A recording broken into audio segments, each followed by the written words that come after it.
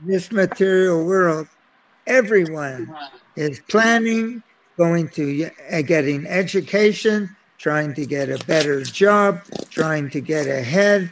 Oh, I'm going to have this, I'll have the job, then I'll have the wife, then I'll have the family, then I'll have the clothing, then I'll have the cars, then I'll have the house, then I'll have the mortgage, then I'll have the society, then my friends will admire me, then I'll have position in society, I'll become a PhD, everyone will respect me. This is all motive passion.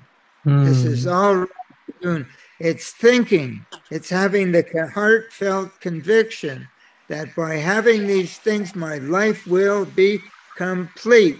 And Krishna says, as long as we're in the mode of passion, we can't be a devotee.